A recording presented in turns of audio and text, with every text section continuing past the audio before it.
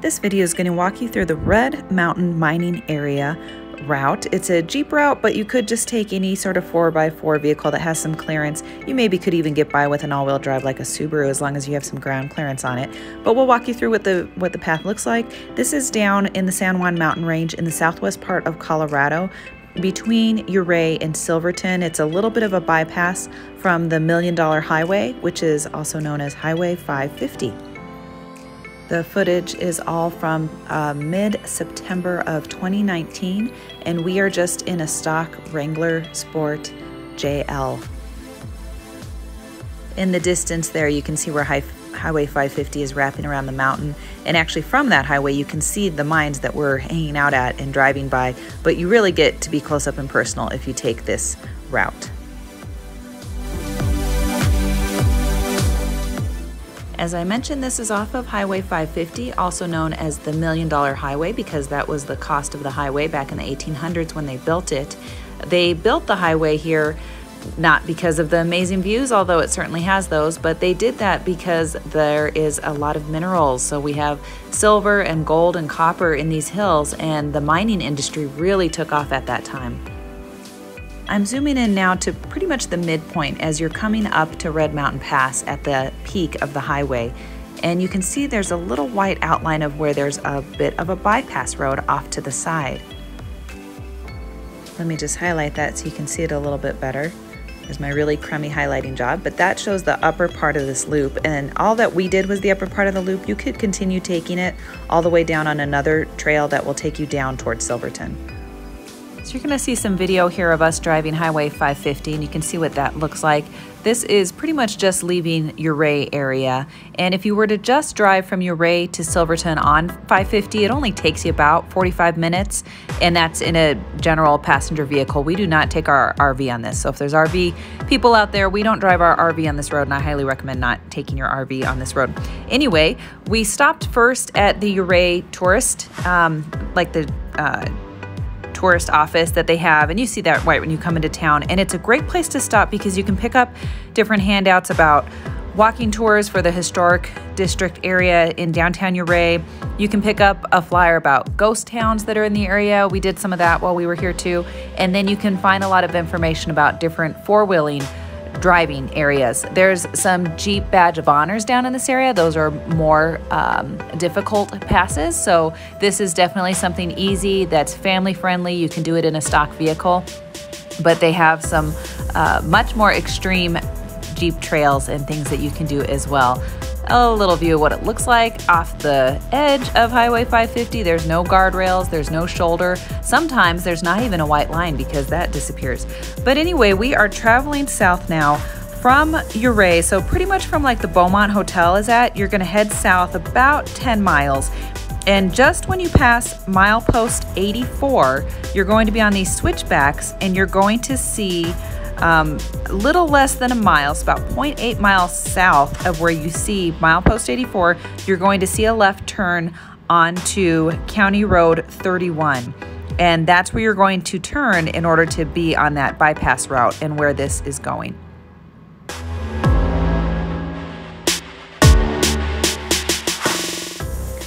Okay, one last tunnel to go through here, but wanted to show you, I think this is probably flood damage here. All these trees that you can see down here, maybe avalanche damage as well, but you can see all the trees that have just been knocked over on this side and on the other side of the tunnel as we go through the tunnel. There's a couple tunnels on this road, not going to be an issue for your Jeep, but of course another issue with having RVs and trying to do this stretch. So as you finish up on these switchbacks and you're coming through and you take that left-hand turn for County Road 31, you're going to cross over two bridges right away. And then you kind of have to swing left as you pass that second bridge. It almost looks like there's a route that you can take that goes to the right and keeps going forward, but you're going to want to turn left to keep going up into the trail.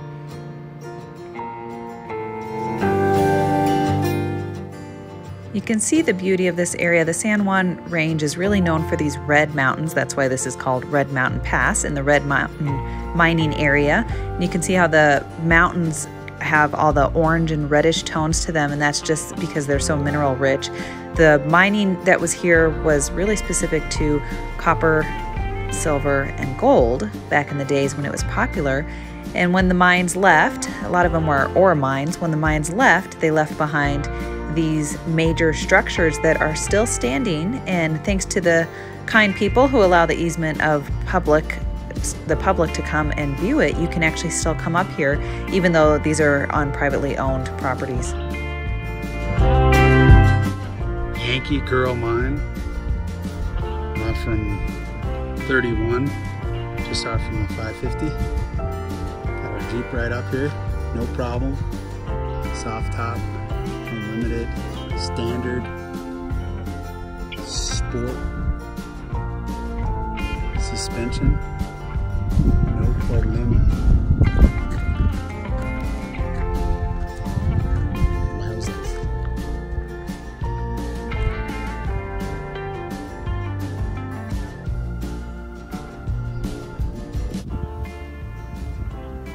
This is the Yankee Girl Mine. We're outside of Ouray, doing a little jeeping up Red Mountain Pass. You can see all the beautiful mountains out in the distance. That's what the road is like up here. And quite honestly, the paved highway is not that much safer. Very glad we are not trying to do it in the RV. The structures that are left standing are privately owned, so it goes without saying to be respectful of it. And of course, you don't want to go inside of these. They weren't necessarily super safe when they were built in the 1800s. They're certainly not safe now. So it's the kind of place where you can get some really amazing photography and you can enjoy from the outside and peek in, but you do not want to be going inside. I bet it's even illegal to be going inside of these old mines. In total, you pass by 4 different mines on this northern part of the Red Mountain Loop, although I would have to say that the Yankee Girl Mine is probably the most impressive.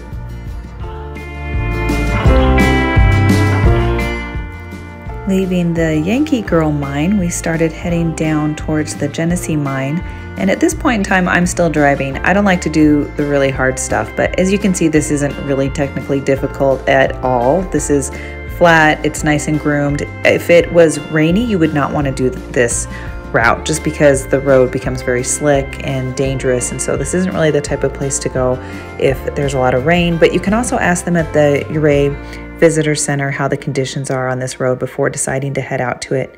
You can see down there in the distance, kind of in that little dip over there, is where the Dorado mine is at. And then we're about to stop here and kind of check out the Genesee mine.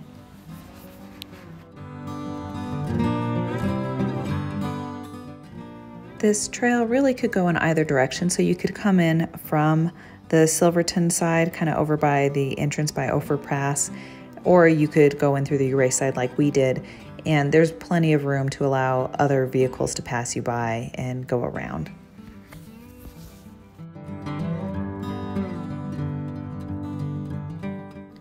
The hardest part of this trail, which wasn't even very hard, is just after this. There's a couple of little tight turns where you're just kind of switching back and forth as you're working your way a little bit lower in elevation, and there was a bit of a dip, and so having a bit of ground clearance was helpful.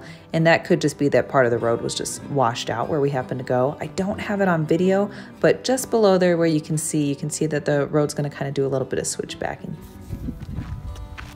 Driving the Jeep up the Red Mountain Pass Trail, Red Mountain Town, I guess it is, and there are just mines galore up here.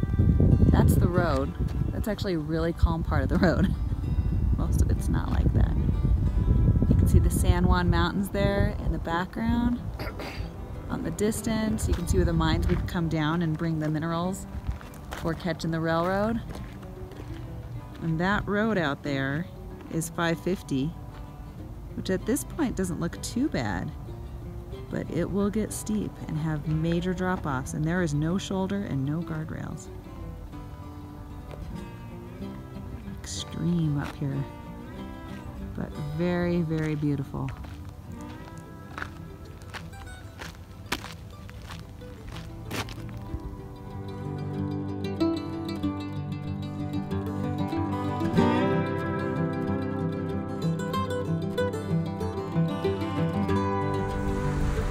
At this point, you're done with all those big views and vistas and any sort of switchback stuff.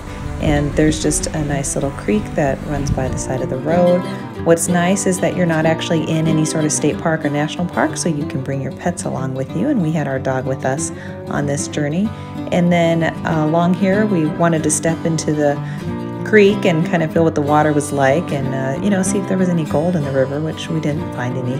But we did see some cool areas where you can tell there's old mine shafts that are carved into the mountain. They have them barred off at this point in time because they want to make sure nobody's going in there and getting killed, but it's cool to at least see them, and you can go up to the bars and kind of see what it looks like in there.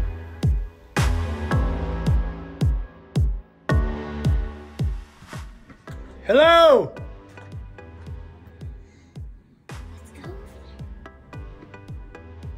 The rivers and streams will certainly make a mess of your shoes and your Jeep. I don't care. It's cool. I want to go in the cave. Don't worry, nobody went in the caves. You can channel your inner John Fielder with all the amazing photography opportunities. Jeeping in beautiful Ouray, Colorado. Red Mountain Town. These are the old mines. There's a bunch on this trail. This is a four-wheel drive trail. But really stunningly beautiful.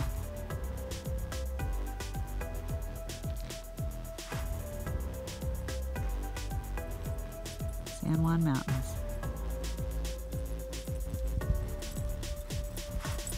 Hi, Maria. And then the last mine that you'll pass by is the Longfellow Mine before you start working your way on the main road and get back onto Highway 550.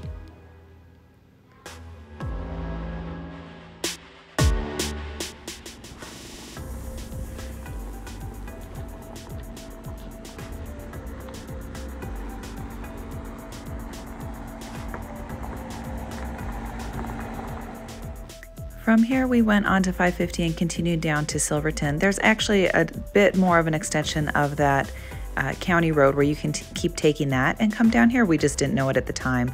If you want a great guide for traveling to this area in Colorado, really south of I-70, Charles Wells has a great book on Amazon, and I'm sure it's available at a bunch of stores, and it's all about 4x4 trails that are in southern Colorado.